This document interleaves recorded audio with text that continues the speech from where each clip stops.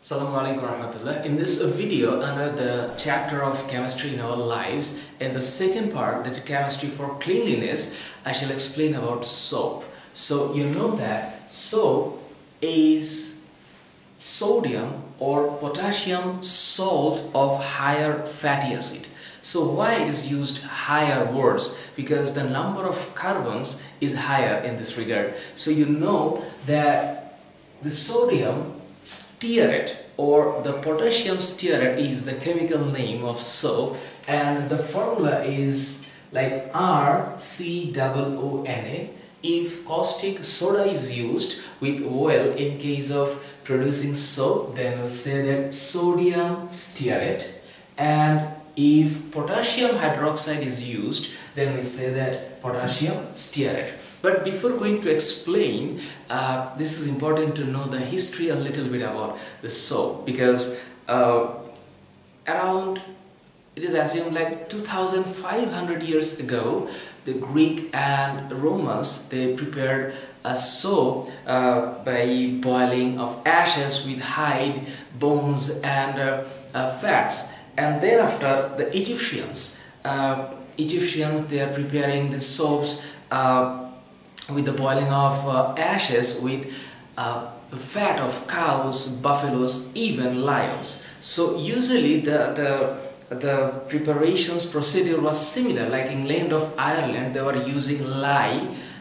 for producing soap. These lyes are actually the alkaline solutions. So what is the basic? Recently, you know that in 1890, usually the year of 1890, the production of soap, like industrial production, has begun from 1890. So we can say that from 1890 industrial production has begun. So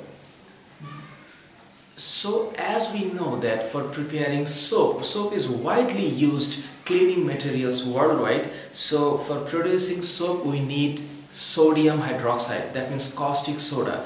So comparatively, the production of caustic soda is getting so much important. That is why it is competencies is going on for the manufacturer to produce soap worldwide.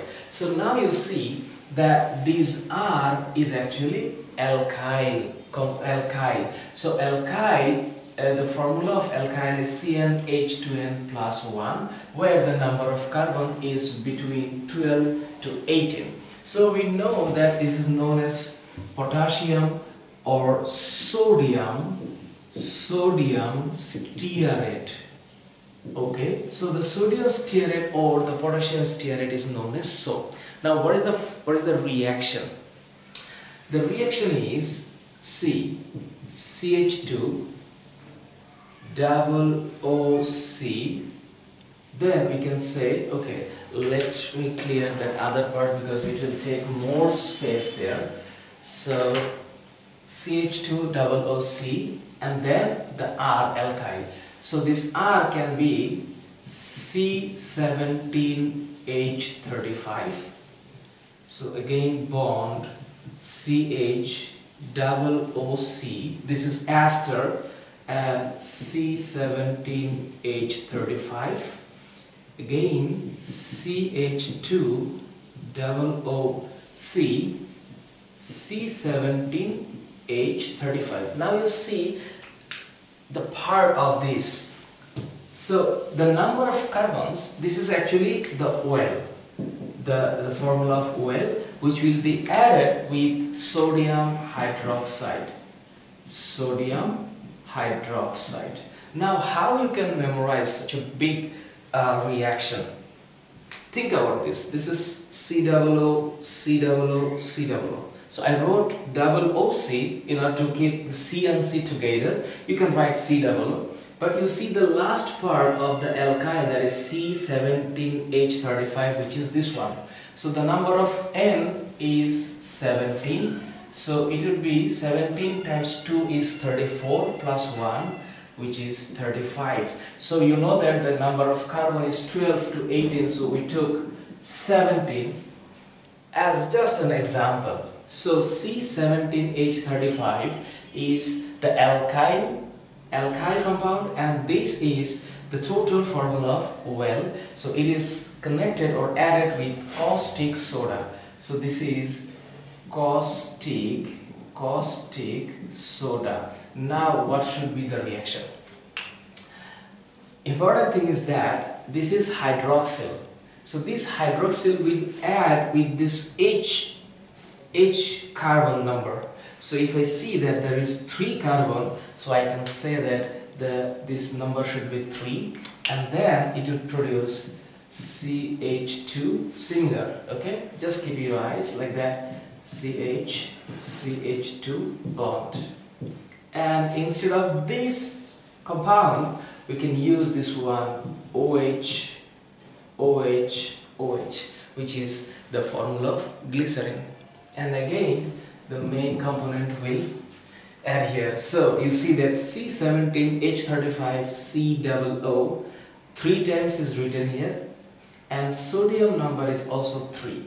So we can write C17H35COON, and that should be 3 molecule, and this is the sodium stearate or the soap. So when we'll be producing soap, as a byproduct glycerin will be produced. So this is actually glycerin, and this is sodium stearate, and we call it soap. And the production process of soap is known as saponification. Saponification. And I just forgot that the types of soap is 2 types. That is toilet soap. We can say the types of soap is 2 types, which is toilet soap and laundry soap. Actually, the main division has been done because the toilet soap is usually for cleaning our skin, this is important, skin, and the laundry soap usually used for cleaning our clothes. So there are the differences. So the toilet soap will be used for the cleaning our skin, and the laundry soap will be used for our clothes. So now you'll see a very short description about the soap, and I'm making these videos very shorter because I'm trying to explain things based on the content, not on the chapters. So those are watching right now my tutorial, you may have expectations that I should explain things based on the chapters. Well, I'll do it, but before going to explain, I need to deliver these videos based on the topic, because in the next tutorial I shall explain about detergent and the process of cleaning of the detergent and soap, and there is a differences between soap and detergent. So very simply, we know the definition of soap is that the sodium or potassium salt of higher fatty acid, and the formula of soap is like that. This R is alkyl, and alkyl formula is CnH2n plus 1. So the number of carbon and the number of hydrogen would be twice plus 1. So I took carbon number 17, so hydrogen would be 35. So I use this because this is the formula of well. So you are adding well and caustic soda.